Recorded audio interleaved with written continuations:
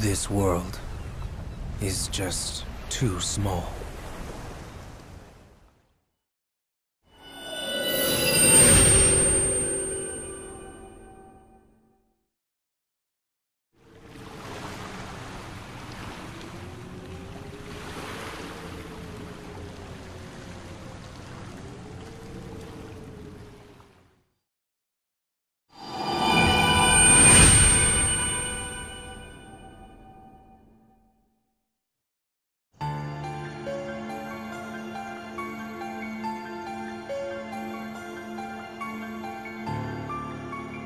Sora's late.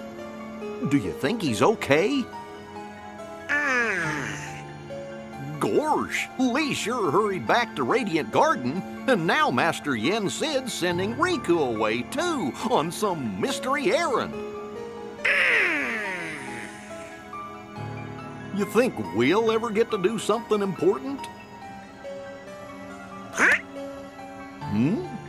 Oh, welcome back, Riku. Hey, wait! Oh! The Keyblade Wars of yore plunged the true Kingdom Hearts into darkness, and the Keyblade was shattered. But the light still shining in the hearts of children rebuilt the world that we know today. And the light from the broken Keyblade was then divided into 7, to protect the number of pure hearts in the world. 7 pure lights. They're the princesses of heart. Indeed. Those 7 pure hearts form the very source of all light in the world. If they are lost, the world will again give way to shadow.